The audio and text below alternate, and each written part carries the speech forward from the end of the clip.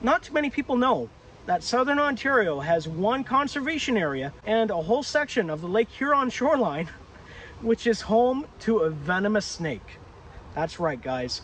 Canada has a snake known as a Massasauga rattlesnake. And truthfully, this animal in the right circumstances could potentially kill you. However, that's not what this video is totally about. In this video, we're going to go over facts that the public should know about this species of reptile. We're going to go over where specifically this rattlesnake is living and what you should do if you ever find yourself in that area, how to protect yourself properly from rattlesnakes. So without further ado, guys, this is going to be a great video. Stay tuned and let's get right into it. Our Massasauga rattlesnake is actually a pygmy rattlesnake, meaning that it doesn't get as big as the other species of rattlesnake. The maximum that this species typically is recorded to grow out to is 24 inches, with an average size being around 18 inches long. So 24, by guessing, is about that. 18 is more like that. So it's not really a massive snake. Something people should know about the snake as well is that there's only ever been 2 recorded people who have died by getting bitten by this rattlesnake species. It is worth noting that both of them did not receive the necessary medical attention, and the last death was over 50 years ago. So in general, this is a rather timid species of snake that typically is not looking to harm us, and if it does, it's just a really wrong place at the wrong time kind of thing. One thing that you should also know about the pygmy rattlesnake, and just rattlesnakes in general, is that the bigger the snake, the better. Now let me explain. Typically an adult rattlesnake, if it bites you, it's kind of cautious actually, and it's not likely to inject a lethal dose of venom into you. However, the juvenile rattlesnakes, the baby rattlesnakes, they haven't quite learned that skill yet. So if you get bitten by a baby rattlesnake, you're in a lot more danger potentially than if you got bitten by an adult one. So when it comes to rattlesnakes, the bigger the better. Their venom is hemotoxic, which means that it attacks your red blood cells and could cause tissue damage and other problems. So it's a really nasty thing to get bitten by. So you may ask me, okay, obviously I understand that. What am I supposed to do to avoid ever getting bitten by a rattlesnake?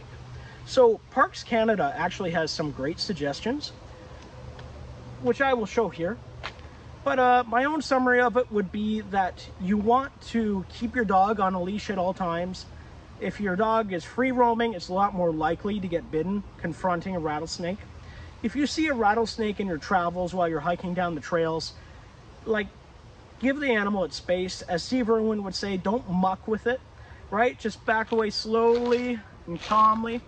When you see the rattlesnake, rattlesnakes are more of a timid nature, not an aggressive nature, and they definitely do not want to bite you, and it is their last resort. Another great tip is when you're hiking, try not to put your feet and your hands in crevices without first checking what's inside that crevice, perhaps even using a stick to do so. There's other great suggestions here from Parks Canada. I totally recommend you do your own research on it, of course. I'm not a scientist, I'm just a random dude on YouTube. But that's basically covering the topic. So you may wonder to yourself, okay, where exactly in Southern Ontario are there rattlesnakes? Because I would really like to know. So there's a little bit of a big population along the shore of Lake Huron, but when I talk about Southern Ontario, I'm mainly talking about where most people live, and they don't really, not too many live up in cottage country. They live more out here in our cities. So the main 2 populations which I feel people need to have a greater awareness of is a population out near Windsor, but there's a conservation area out near Port Colborne known as the Wainfleet Bog, and they're very much confirmed to be in that conservation area. I had to wonder to myself, why out of everywhere in Southern Ontario does the Wainfleet Bog still hold on to a population of rattlesnakes? And the answer I got from doing research was it basically came down to hibernation habitat. They depend on bogs, swamps, bog mosquitoes, bog-like environments to really help themselves get down there. And since the Wainfleet Bog is the largest undisturbed, protected swamp environment in all of southern Ontario. It only makes sense that they're still there to this day. So if you're anything like me, you're wondering, okay, how common are they in this park? Like if I'm just hiking down the trail, would I run into one in my travels? Are they just everywhere? Are they extremely rare? And you know what? I'm wondering that too. So I say let's go to this park in person and check it out. Near some of the other rattlesnakes. So if you get a bite, it's going to feel extremely.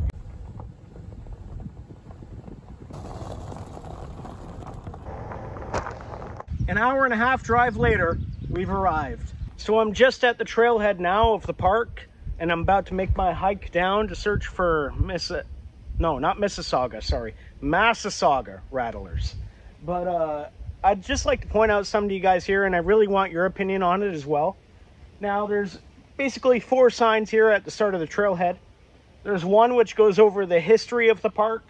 There's kind of like a welcome to Wainfleet Bog Conservation Area sign, which just gives a bunch of quick ecological details that make the park unique.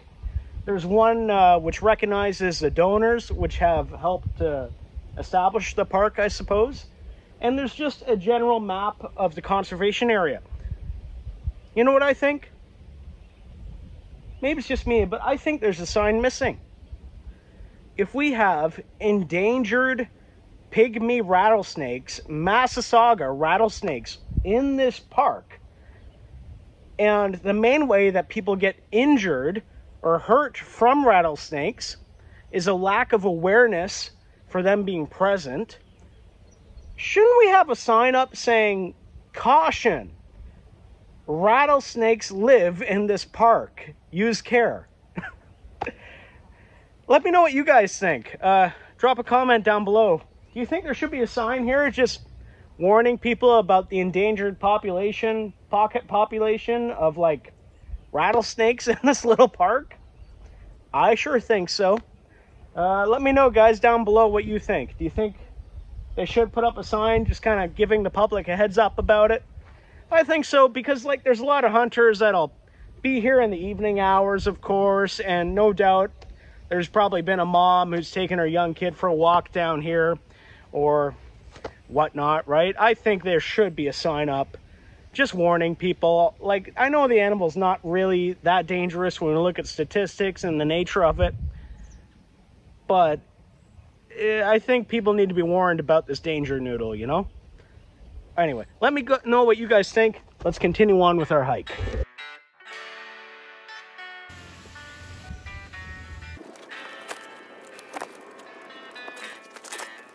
I think I'm just gonna try and be quiet and listen for any kind of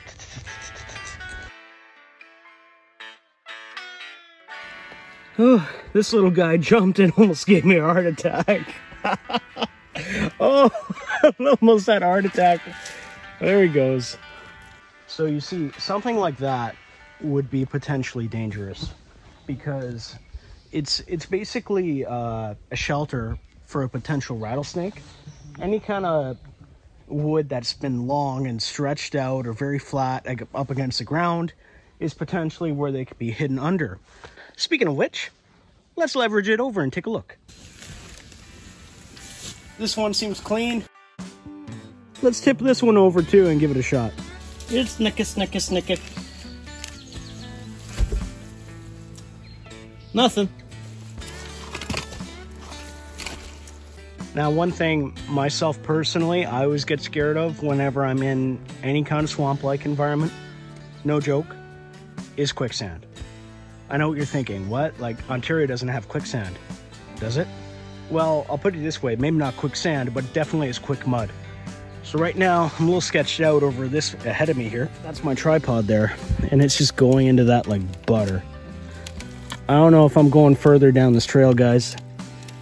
Like, this is bubbling even a little bit. Not worth the risk. I'm going to turn around. I'm going to try that other trail, and we'll see if we get any kind of action there. But if not, I give it a good look, you know? Here's snaky. Now, when you're out in rattlesnake country, there's one thing you always want to make sure you do before you head out into the bush. and that is you want to wear clothing that makes it more difficult for a rattlesnake to bite you.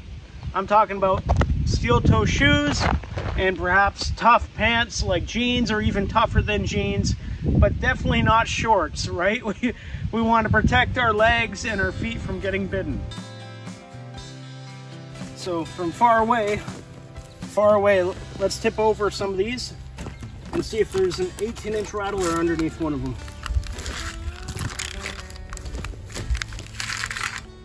Not that one.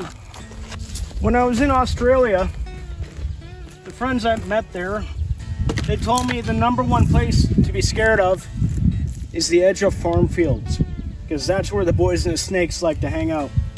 Everything else there you can pretty much anticipate, but not the snakes.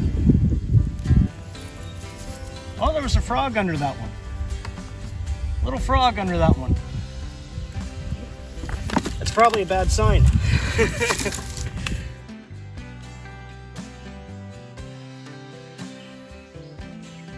Thing is, now I'm down the other path and it's nothing but tall grass. Don't know how I feel about it, guys. I think I'm gonna turn back. And I checked out the park, and the bottom line is, if I wanted to see if it was so easy to run into a rattlesnake here that you could just casually go to the park and find one, the answer for now anyways appears to be no. So there you go, guys. This is the last refuge in all of southern Ontario that still has a population of venomous snakes, which are native to the area. And I truly find that very cool. If you guys want to see me continue this topic further, let me know in the comment section down below.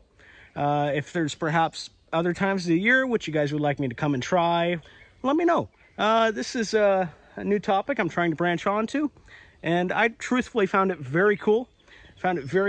And I hope you guys did as well. I hope you found this video very informative, entertaining, and exciting. And if you did, don't hesitate to hit that subscribe button down below, because I'm always making videos like this, and you're not going to want to miss out on future content that's to come. So without further ado, guys, stay tuned. Thanks for watching, and take care.